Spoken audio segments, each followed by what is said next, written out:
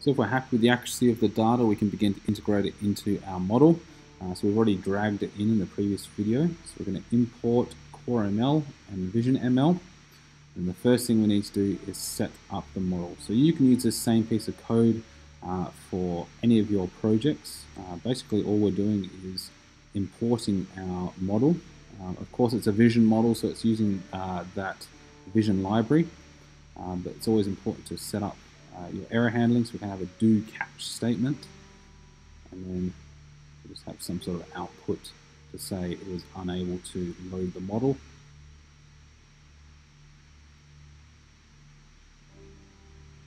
And we'll say what the model is. So let's try create a Vision Core ML model, and it's going to be called image classifier, which is the name of the file which we dragged into our project, which you can see there.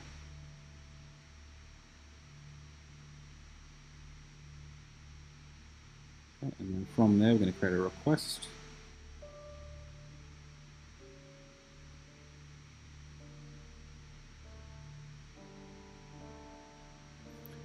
Try and type this as accurately as I can, but there may be some errors. I'll fix them up at the end if we come to them.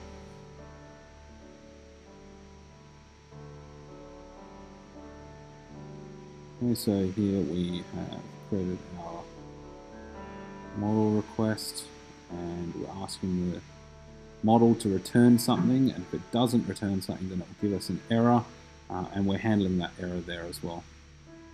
So from that request, we can also choose how we want to crop and center, and then return the request. Okay, I'll fix up those errors in a little bit. We're going to move on to the next part, which is performing the requests. So we'll create a new function for this one called update classifications. And we'll use our image that was sent through. So just to update the user, we'll tell the user that the model is currently classifying, unless they know something is happening. And then we need to convert our image from UI image to a CI image. Okay, so you can see that's come through on that parameter. We're going to create an event handler using Vision again. This is a specific library, so you may not recognize the code. It's pretty unique to this library. Again, we're going to have our event handler, so have a do catch method. Just format that output.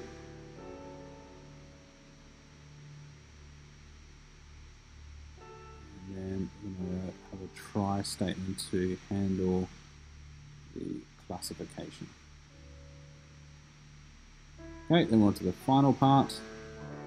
I'm going to make this code available for you as well, just so if it's typing a little bit fast for you, you'll be able to see it a bit more clearer. But I just wanted you to make sure you knew where each part of the code was going and what it's doing. So now I am just going to process that classification through the request, and if it's empty, update the user. Nothing was recognized otherwise.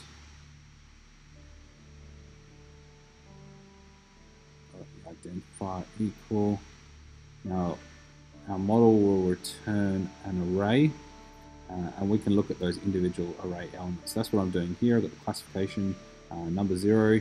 Remember, we've only got 2. We've got the wet and the dry, so it will come back 0 or 1 because they're the first items. Copy and paste that, change it to 1. And then I'm just going to format for the output. So if you don't remember those \n's, that just creates a new line in my text output.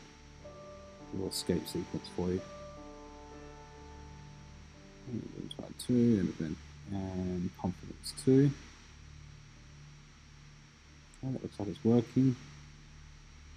Check everything else. I can see those errors are still there. Hopefully I'll fix them up in a minute.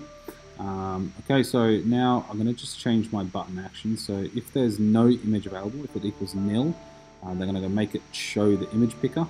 Otherwise, if I have an image, then I'm going to get it to run through my model. Okay, so let's just fix up these little errors. So Sometimes you can fix them by thing, but I'll probably just type something wrong. So I'm just going to try retyping this. Okay, and that worked. I don't know what I did wrong there. Okay, so it looks like everything is working. I'm going to give this a run. And then if I press it the first time, it brings my image picker. So I don't have any images in there at the moment, so if you go to your photos, go continue, and delete the old ones, and then I can go to my desktop and just go to my folder and drag some relevant images in, just so I can test what I'm doing. Select some random ones just for the demo purposes. Okay, that works. That's why I like to use that iPhone SE as well. So it's got that nice home button. But if I choose my images now, first time it puts the image in there, second time it gives me a classification.